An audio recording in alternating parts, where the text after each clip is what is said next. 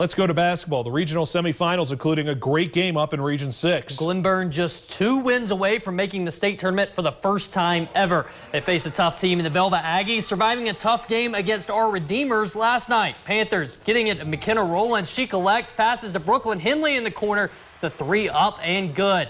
Aggies now with it. They swing the ball around to find Riley Franson down low. She turns, hits the pull-up jumper, but Glenburn is just too good tonight. They go to their girl Nadia Post. She drives, stops, pulls up, and buries the jumper. Panthers make it to their first ever region championship game.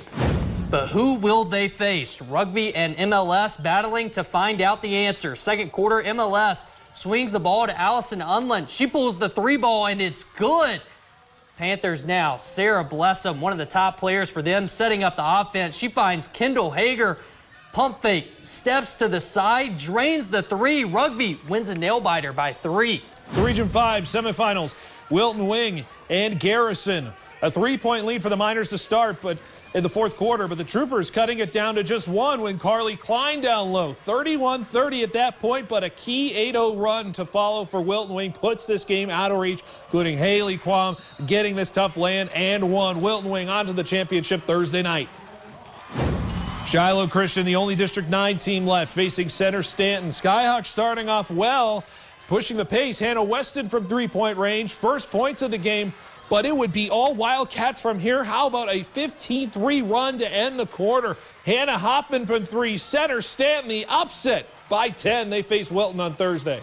Over to Region 7 at Dickinson Trinity. Hettinger Scranton, the 1 seed, taking on Bowman County. Bulldogs making noise early. J.C. Fisher with the corner jumper gets the friendly bounce to make it fall for 2. But the story of the night, Samantha O's drops this one in from the free throw line on the drive jumper here for 2 of her 30 points as the Nighthawks get an 18-point win.